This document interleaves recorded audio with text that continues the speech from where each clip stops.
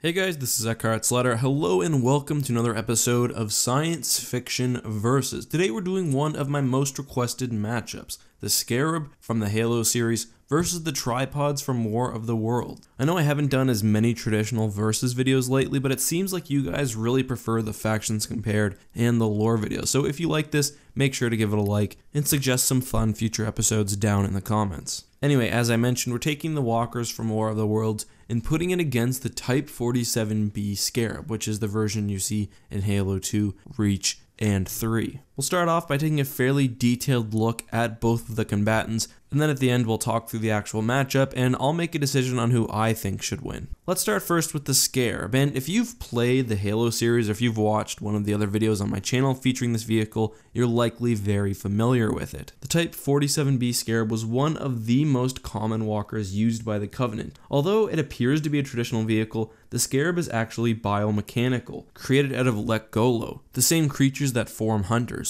The organic portion of the Scarab is hard to detect because most of the platform is covered by very thick armor. Although typically there would be Covenant on the Scarab, the Lekgolo controlled most functions of the machine, including walking and firing the weapons. Although it really is a living thing, for simplicity's sake, I probably will call it a vehicle throughout this episode. Let's take a look at the Scarab's weaponry. The biggest weapon and the main weapon on the vehicle was its focus cannon, which could output an extreme amount of damage. Although the range of the gun was somewhat limited, the beam could be avoided, and it did require a charge-up time. To understand this weapon, it helps to know that the Scarab's original and continuing purpose is for excavation, particularly for uncovering Forerunner artifacts. This is why the weapon outputs a lot of damage over a wide area, up close to the Scarab itself. At the top of the Scarab also sits a heavy plasma cannon. This was usually used in an anti-aircraft role, but I see no reason why it wouldn't be effective against something like a tripod. It outputs a good amount of damage, but nothing compared to its main weapon. Most Scarabs would also have 3 manned anti-personnel weapons on the surface of the vehicle. I'll allow those for this matchup and give the Covenant 2 grunts and 1 elite to use them. Let's now talk about defense and durability. In Halo 2, a Marine tells us that they basically threw everything they had at the Scarab and couldn't do any damage. Similarly, we see them crash through buildings without even stopping. Scarabs are bulking, heavy weapons, and it's very difficult to take them down. Even in later games when manning tanks or air vehicles, you can't destroy a Scarab through conventional means by using the weapons. You have to hit it in the weak spot. Admittedly, this is a gameplay choice, but I also think it reflects the realities of the Scarab's durability. Destroying the vehicle via its weak spot is fairly difficult, and in the games it's much easier to do so if you can go on foot. However, the hind legs especially are fairly vulnerable, and an attack dedicated to those areas can be used to at least temporarily cripple the Scarab. The platform's movement is fairly fast, especially for a vehicle of its size. It can move laterally extremely well. It can also handle tough terrain with ease,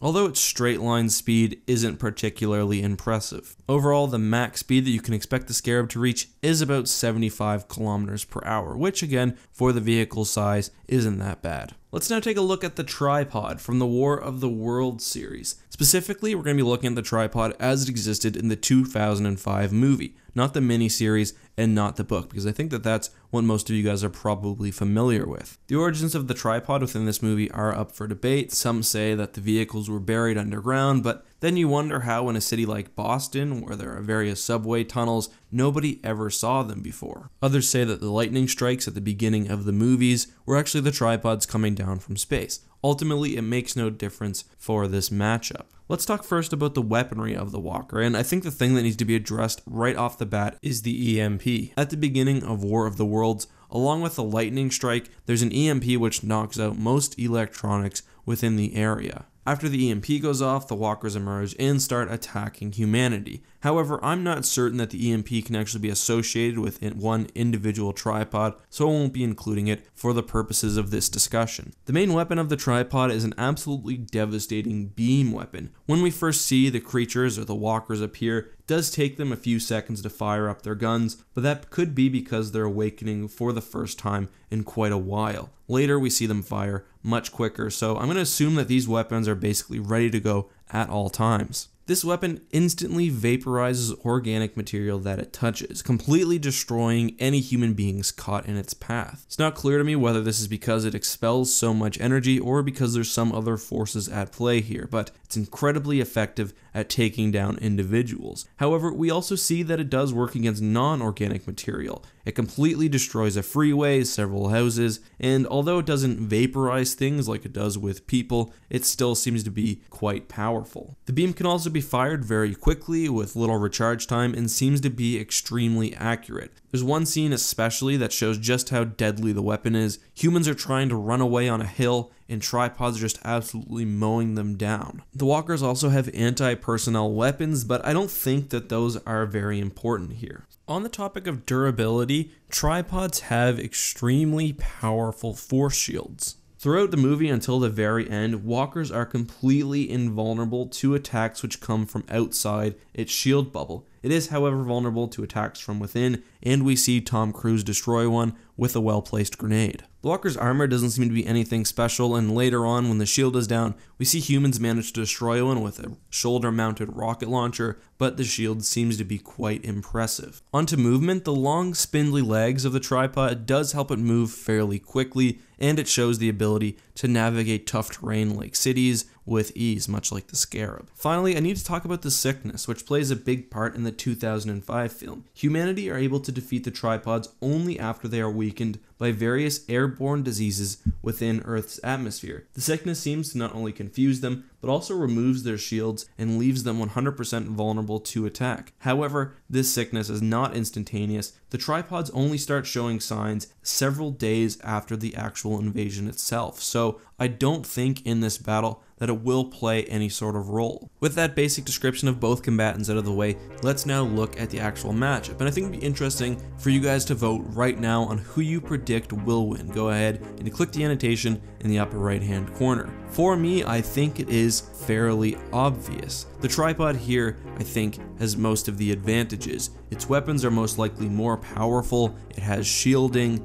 and it's probably faster, or at least just as fast as the Scarab. Let's talk first about weaponry. According to the Halo Encyclopedia, the Scarab's main weapon can melt through 5 feet of concrete. That is incredibly impressive, but I wouldn't be surprised if the tripod could match that. We see it completely destroy a freeway with ease. The weapons also fire much faster than the Scarab's main weapon and are much more accurate. Another thing is that the Scarab almost has a type disadvantage here. We see how good the guns of the tripod are at taking down organic material.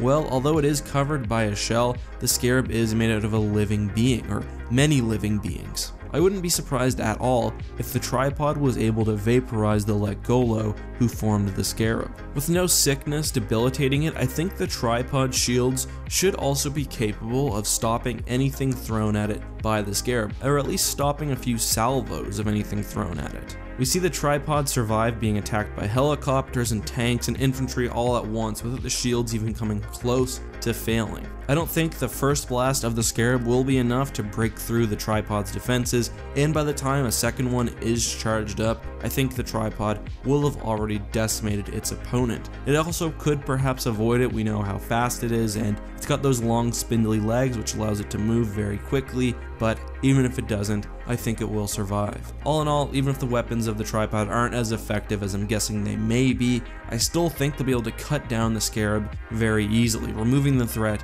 and taking it down with ease. I give the vehicle for more of the worlds the victory, and I say it wins 9.5 times out of 10. The only chance that the Scarab has is if the troops on board can get within the energy shield of the tripod, perhaps destroy it with some plasma grenades, but I don't think that's the first thing that they'll think to do. That, however, is just my opinion. Let me know what you guys think. You already voted, but go down in the comments, argue it out. Maybe you guys will change my mind. Also, let me know any future Versus episodes you'd like to see and anything you'd like to see on the channel generally. I've been uploading a lot more on my second channel, X2. You guys should make sure you go check that out for some different content. I do some vlogs, some gaming, just basically whatever I want. Also, subscribe on Twitter if you'd like, or follow I should say, and if you really want to support the channel, you can join my Patreon page where you get various bonuses and get to choose future episode ideas. Anyway, thank you so much for watching, guys. As always, this has been EckhartsLadder. May the Force be with you.